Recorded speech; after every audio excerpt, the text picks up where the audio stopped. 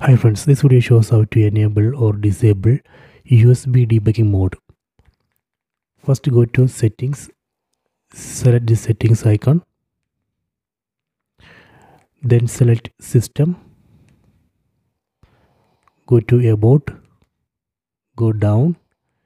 Here we can see Android TV OS build, select it. Then we need to press OK button on the remote 7 times. 1, 2, 3, 4, 5, 6, 7. You are now a developer. Then go back. Now under system we can find developer options, select it. So these are the developer options, list of developer options.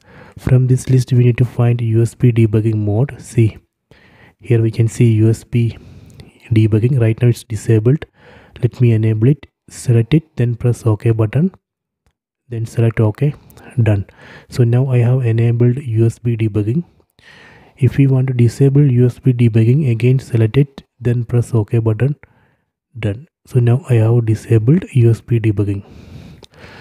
If we want to disable developer options completely, we can select developer options here, then press OK button, done. So now I have disabled developer options. So this way we can enable or disable USB debugging mode and developer options. Let me go back.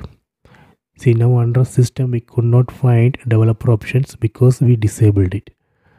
So I hope you have enjoyed this video. Please subscribe my channel. Please like and share the video.